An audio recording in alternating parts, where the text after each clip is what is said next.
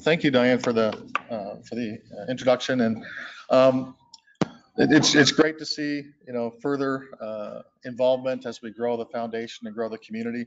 Axiometics, as some of you might know, is a company that was in essence spun out of the foundation to help facilitate what's happening in the community around I2B2 and Transmart and other key open source elements. And I'm happy to sort of give you an update.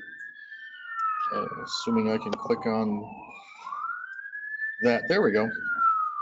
So, okay, I'll project or I'll use the microphone. So the key thing that we've focused on in Axiometics, our vision is an open source vision. We think that open source is the future of software, and we in particular think open source is the future of scientific software and in the science and biomedical spaces. And from that perspective, we're focused on building out an open source ecosystem and a vision around that, including the space around I2B2 and Transmart, and in building a sustainability around these kinds of platforms. One of the key challenges in open source, as we know, is that we have a lot of projects that start up. They have a period of grant funding, and then often the grant funding ends, and we don't have good sustainability models. And what we're trying to do is build around some of these key platforms a community-driven sustainability model around open source. And the thing that we want everyone to understand about our view of open source is that open source is about a lot more than code. It's about community. And how do we bring people together around technology, around capabilities to make things work? And it's about building an open source culture overall. And I think what we see here in this group is, I think we had a lot of scientists, we have engineers, we have physicians, we have IT people, and it's about building community amongst our various members. So what we're focused on is working within the community to help facilitate open collaboration. And one of the key things that we focus on is how do we incentivize collaboration? As we started Axiometics, we first initially worked on developing solutions using open source platforms and working with developers. And what we found is that when we're trying to implement a solution in this space, we need lots of different kinds of expertise around the table. You don't just need someone who can write software, you need data scientists, you need engineers, you need DevOps people, you need statisticians, you need end users. And so one of the key challenges here is how we find the right incentives to incentivize up and down the value chain. When we think of open source software, we're thinking about developers writing code, they're creating value. And then as we're using that code, we're implementing solutions on that code, we're realizing and capturing some of that value. And as scientists and physicians, make analysis, publish results, impact patients' lives, we're actually realizing that key value. So what we're focused on is how can we make that value translation work more effectively in an ecosystem? So for us, as I said, we started out at Axiometics focused on initial solutions. How do we take and build solutions for end users and customers from that perspective? But what we've realized is that we need to take what we have as open source platforms, standardize those, make it into usable commercial quality software, implement support systems, et cetera. And what we've taken our model to being with Axiometics today is what I would call an open source publishing house for open source software. So we have a set of standards and rules that we work as editors, working with open source foundations, and we take these platforms and build them into a supportable platform that we can offer to commercial customers, and they can get the support that they need from engineers. And in doing so, we feed back to the foundations and back to the open source projects on a royalty basis on any subscribed products that come through that, and then plug it into our support platforms. If you go to support.axiometics.com, you'll see our open support platforms.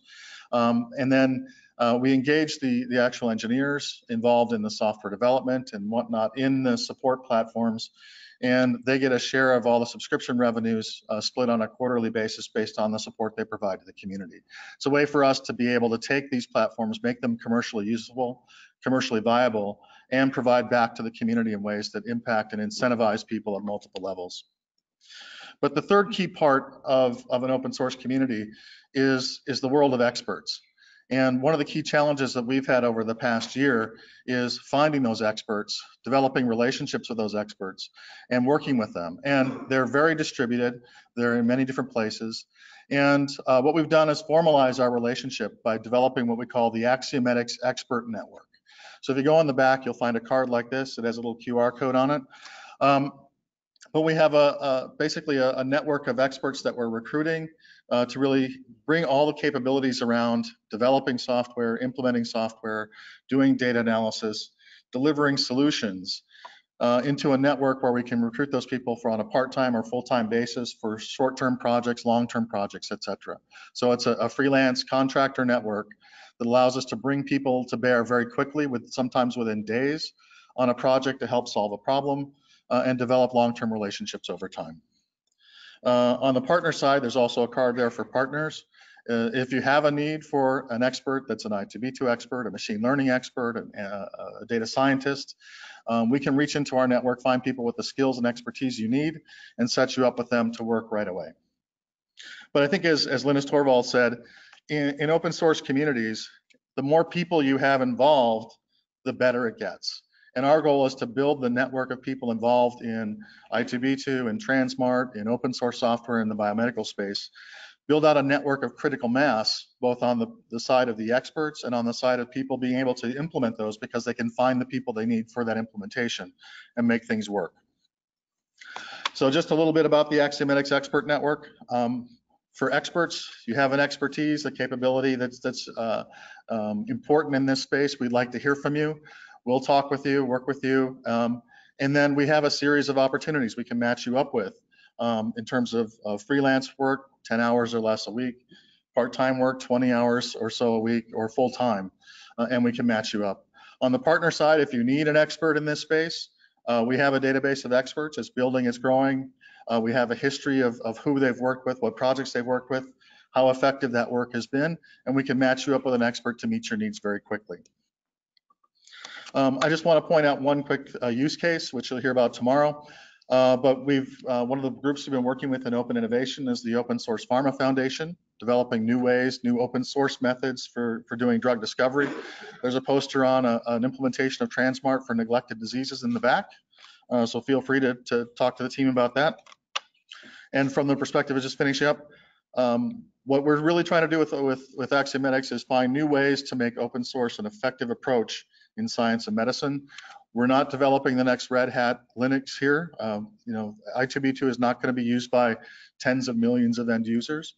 So we need models that are going to work for implementing these kinds of platforms in spaces where they can make a real difference and a real impact. And we think that the Axiometics Expert Network is one way of making that happen. Thank you.